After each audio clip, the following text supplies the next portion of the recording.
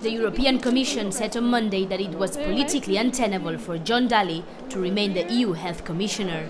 Dalli resigned last week after an anti-fraud investigation linked him to attempts to influence EU tobacco legislation. The ex-commissioner denies any wrongdoing. We consider that it was politically untenable for Mr Dalli to remain in his sensitive function, because we consider that he had several unofficial contacts with the industry of tobacco through a private intermediary, the famous Maltese entrepreneur, without there being any discernible or legitimate reasons to involve this intermediary. Earlier last week, the Commission said that Dalli had resigned voluntarily in order to clear his name.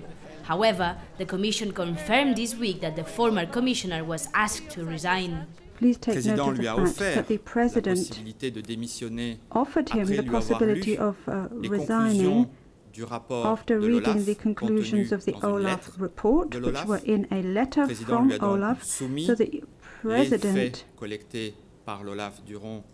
submitted this to him, the outcome of the investigation. Dalli's resignation comes only days before new tough EU laws on tobacco are due to advance.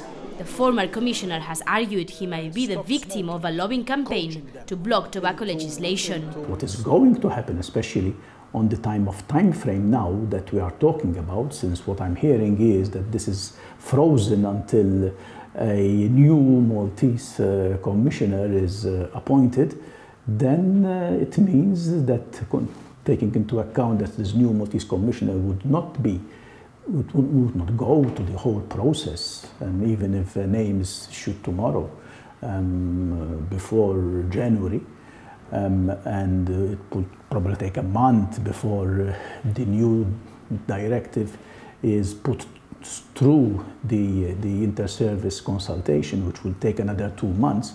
This will push the tobacco industry out of the time frame of becoming legislation during this legislature, which means that in 2015 we start all over again. Dalli is due to meet European Parliament President Martin Schulz on Tuesday in Strasbourg to plead his innocence. Malta has nominated Foreign Minister Tonio Borg to replace John Dalli as its European Commissioner. The nomination must be approved by the European Parliament after a hearing where the candidate is squeezed by MEPs.